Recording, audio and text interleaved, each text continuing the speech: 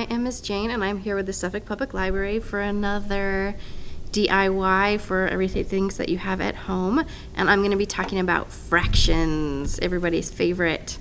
And I'm sure you guys are all trying to think of new and exciting ways to talk about math in the household.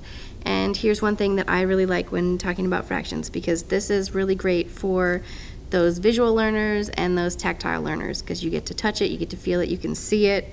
And they're really easy to make. So I just use regular paper plates. These are just the cheap ones, it doesn't matter.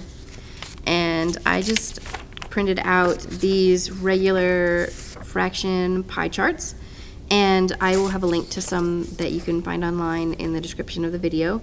And what I did was I cut out this circle and I just glued it to the paper plate, and then I cut it out along the black lines. And you can draw these yourself. You don't have to print these. You can draw them with the Sharpie. It's a lot of fun if you let your kids color them afterwards, and then you have really colorful fractions. It's even more fun if maybe they do all of the same fraction in the same color, so that when you're combining fractions, you can really see those differences. It's very visual. And you can get it in lots of different denominations. Here I've got 1/8, 1/4, 1/2, 1/9, 1/3, 1/6. And another great thing is you can mix and match how you put these fractions together. So you can talk about how 1/4 is the same as 2/8, and you can see it. It's like right in front of you.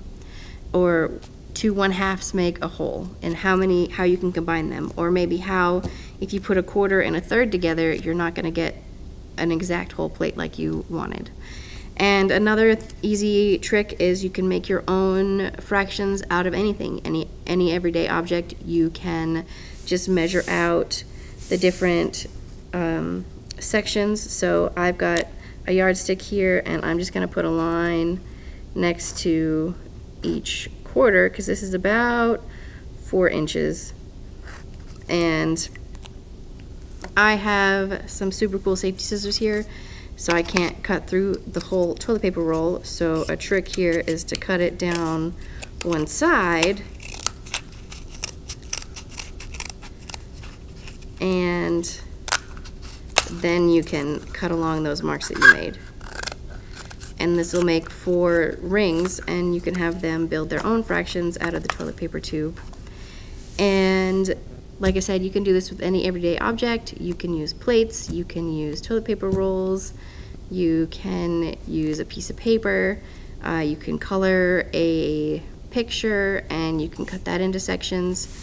And it's honestly more fun than you might think you could have with math.